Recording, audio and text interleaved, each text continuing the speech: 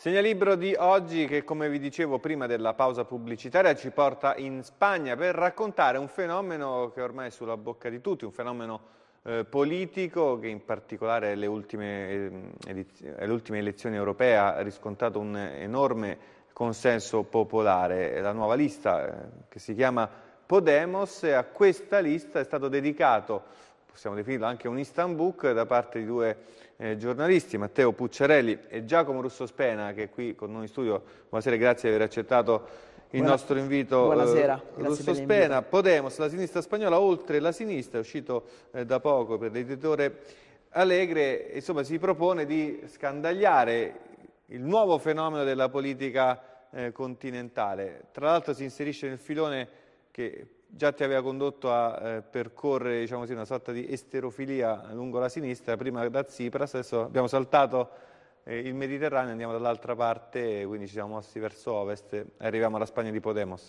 Sì, in effetti è una seconda tappa. Dopo aver fatto il primo libro su Tsipras, il fenomeno del leader della sinistra greca che adesso è pronto per andare a governare le prossime elezioni in Grecia, io e Matteo Pucciarelli abbiamo fatto una seconda tappa, siamo andati in Spagna e abbiamo visitato, analizzato da vicino il partito di Podemos, questa forza nata un anno fa, recentemente, ed è un animale strano perché da una parte ha un programma classico della sinistra, ma dall'altra ha anche formule molto grilline, tanto che è un pochino Tsipras, un pochettino Movimento 5 Stelle. È un animale strano perché appunto è un ibrido, è una forza che rompe gli schemi un po' novecenteschi, che alle elezioni europee si è presentata appena nata, ha preso l'8% a sorpresa e adesso i sondaggi in Spagna la danno sopra al 25%.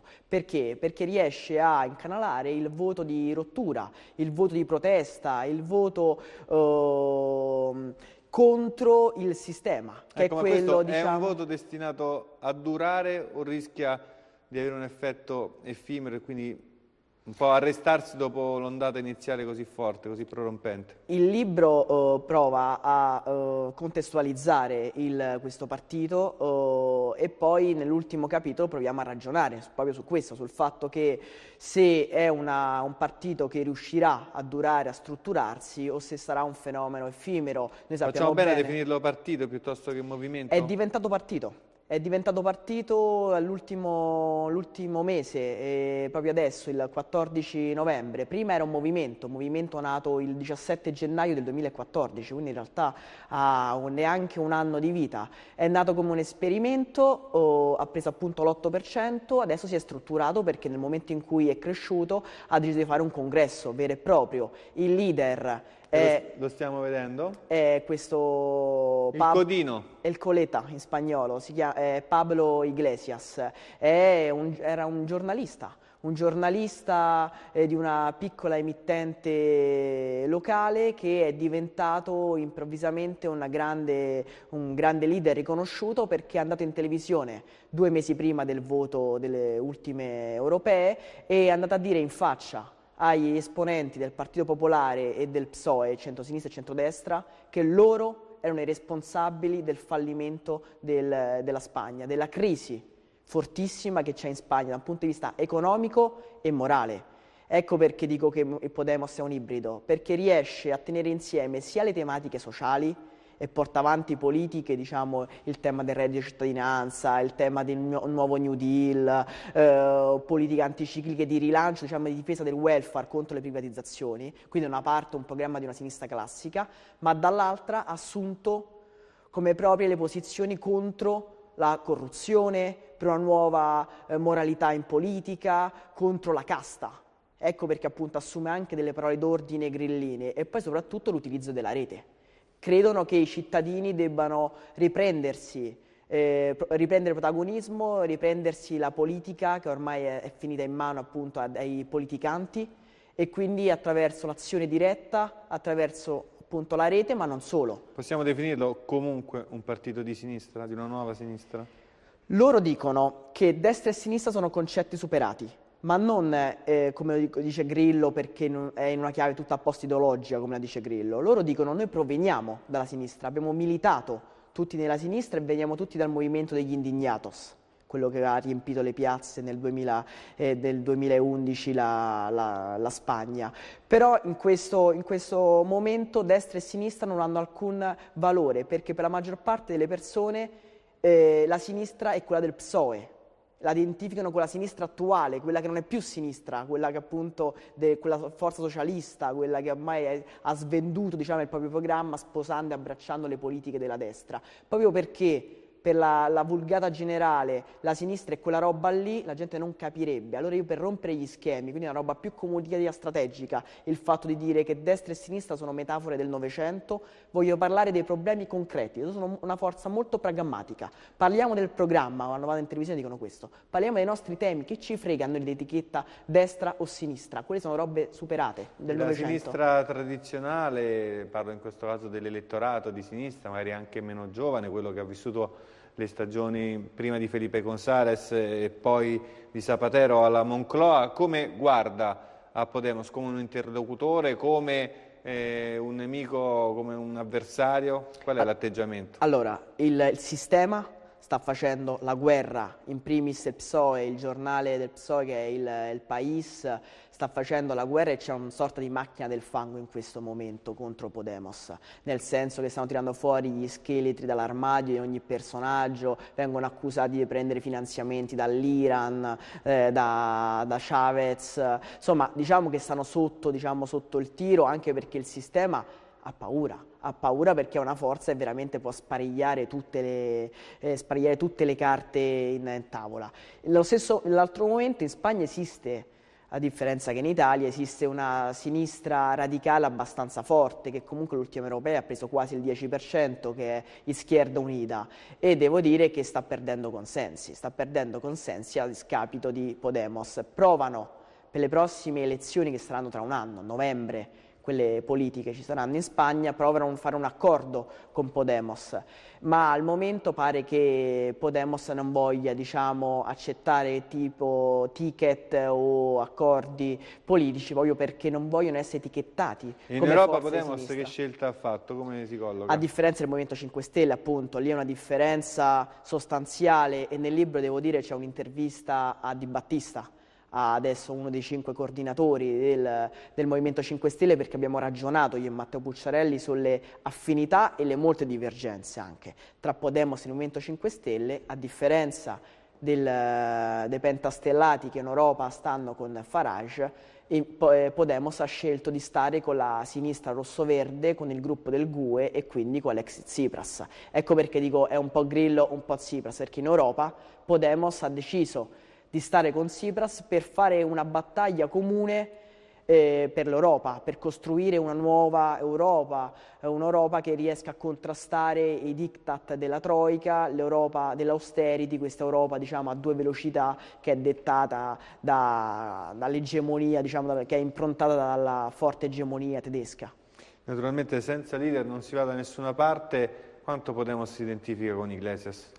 Al momento è forte, ma loro hanno detto, l'ultimo congresso dove io sono stato, loro hanno detto noi abbiamo utilizzato a livello strategico per crescere e guadagnare consensi la figura del nostro leader e della televisione. A differenza del Movimento 5 Stelle che prima ha deciso no alla televisione, poi sì, poi di nuovo no, loro hanno utilizzato la televisione. Quando andavano in televisione erano molto efficaci, quindi diciamo che hanno utilizzato anche la figura del leader forte, adesso il carismatico, adesso nel congresso hanno deciso di una direzione, si sono strutturati come un partito e c'è maggiore collegialità.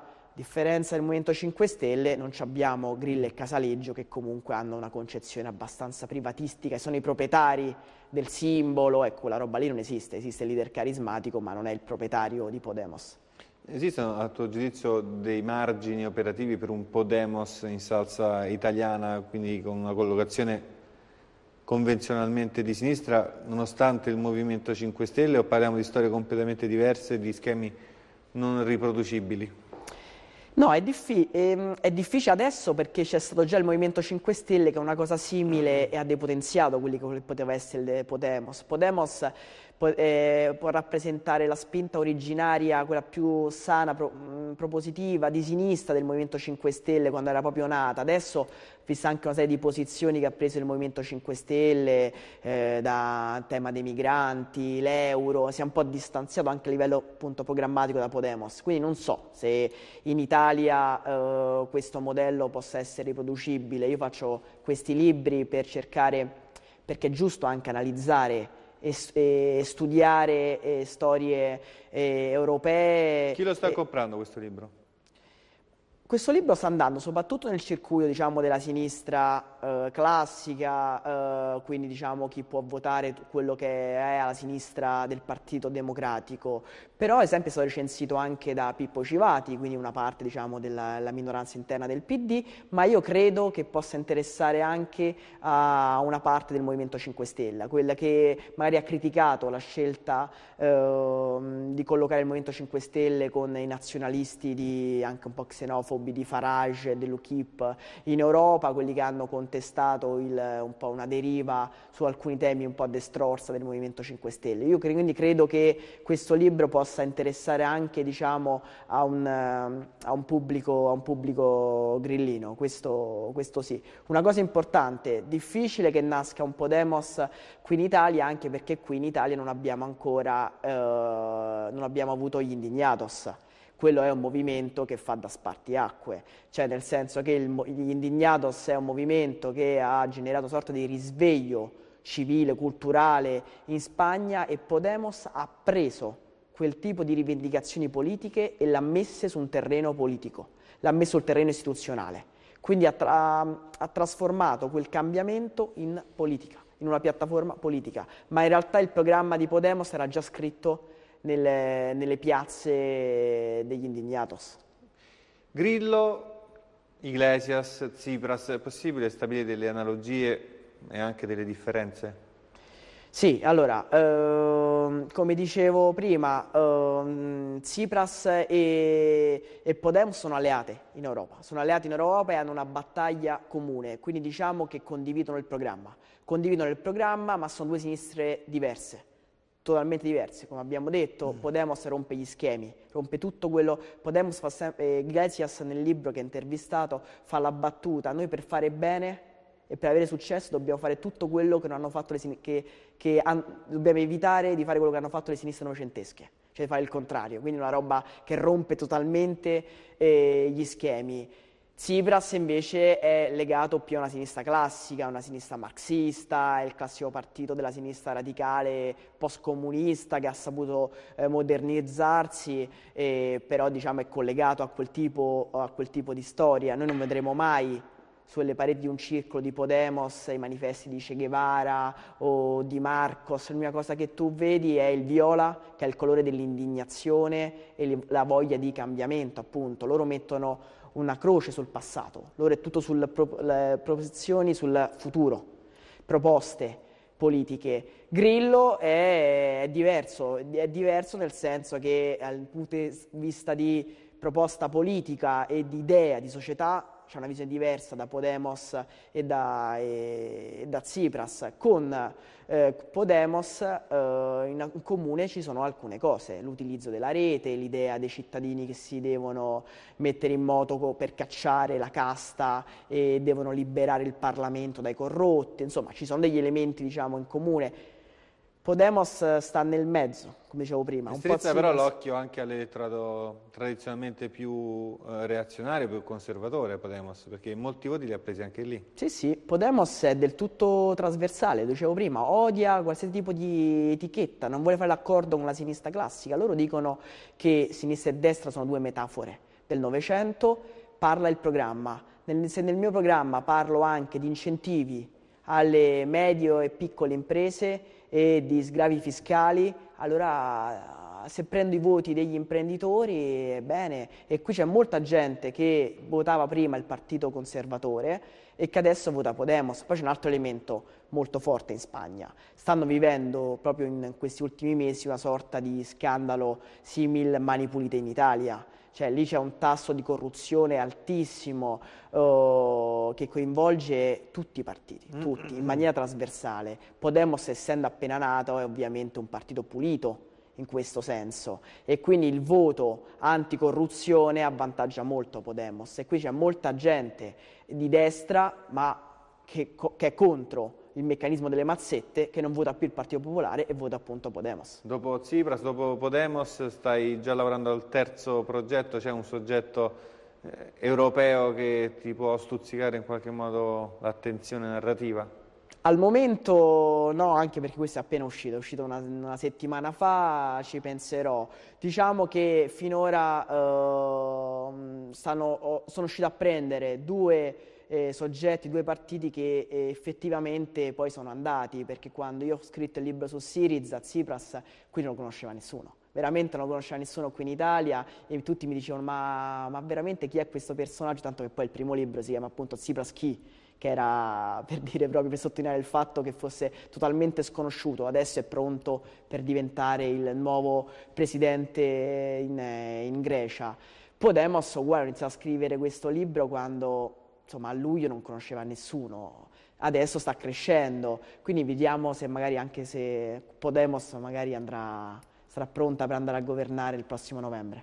Grazie a Giacomo Russo-Spena, ricordo il suo libro scritto con Matteo Pucciarelli, Podemos, la sinistra spagnola, oltre la sinistra. Buon lavoro, a presto. Grazie a voi, arrivederci. Ci fermiamo pochi istanti, torniamo con Calcio News.